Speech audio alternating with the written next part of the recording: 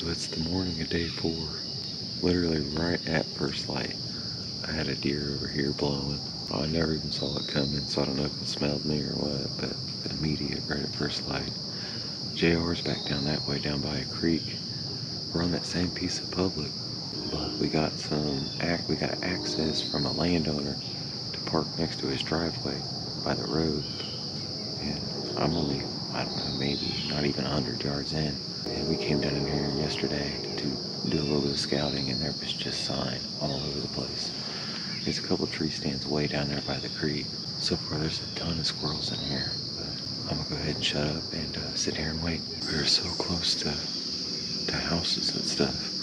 I heard the school bus come by this morning, and I just heard a dog barking over there.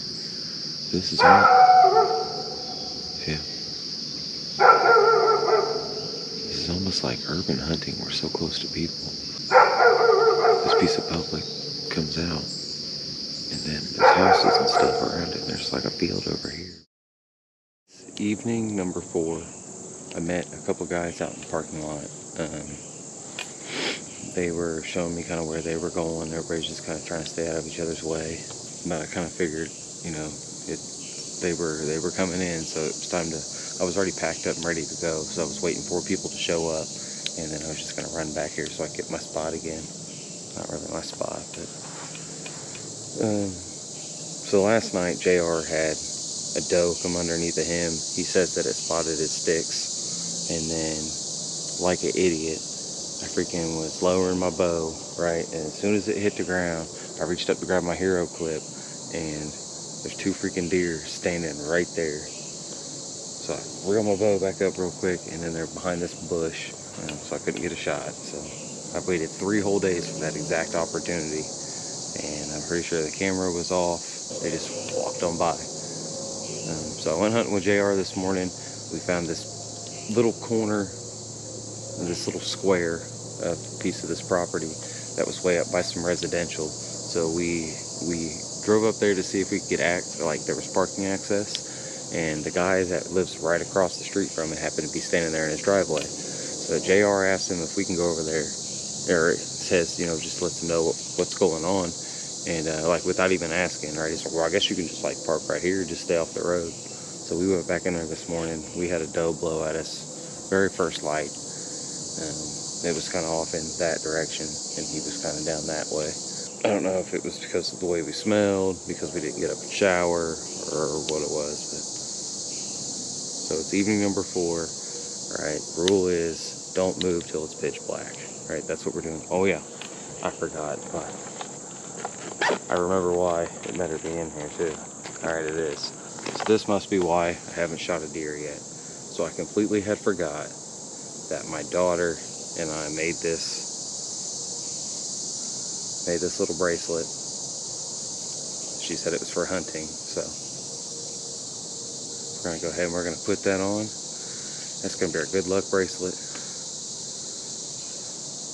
So there we go. We're ready now, right? We should be able to get a doe tonight with a good luck bracelet. Now remember, don't move till it's pitch black, and keep your bow in the tree. I'll be back.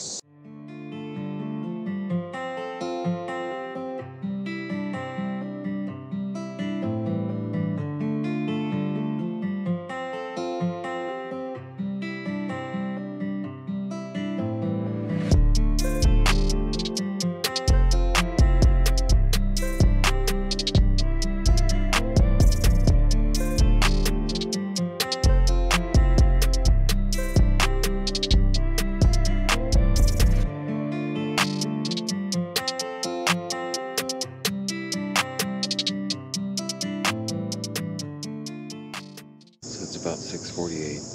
I haven't seen any deer. I've been hearing some squirrels over here, and one of those young guys walked under me again. It's almost pretty much becoming a daily thing. I mean, I don't really mind it. I kind of just talk to him on the way by and see what he sees back there, and it kind of keeps me from having to go back there and hunt, right? So, and I still manage to see doe out here every single night. So tonight we're gonna sit here patiently all the way till dark and hope something walks by.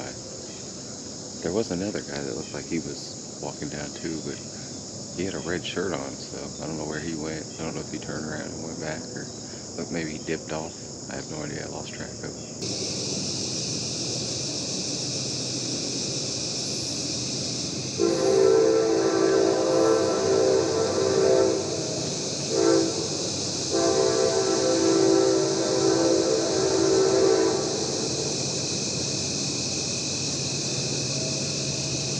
Meh.